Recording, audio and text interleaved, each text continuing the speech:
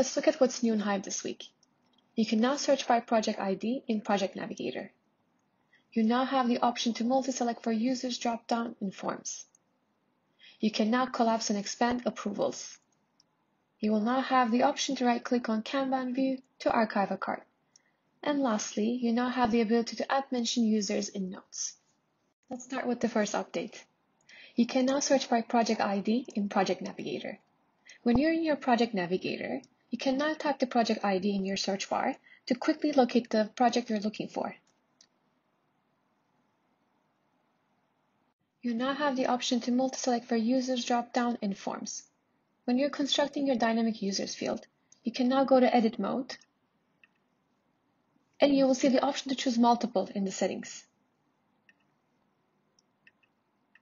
This will allow users to select multiple users from the drop-down.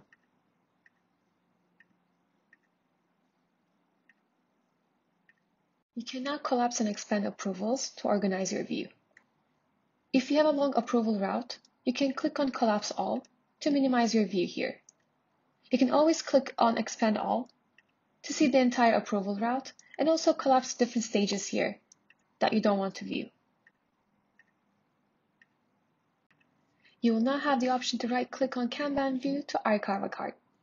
To do this, make sure you're viewing your project in one of the Kanban views and then right-click to choose the option to archive.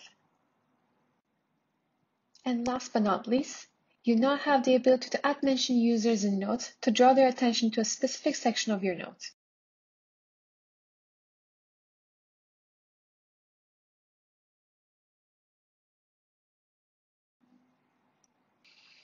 That's all we have for this week. Thanks to everyone who has requested features or voted in our community-driven Hive forum. We're proud to be community built. See you all next week.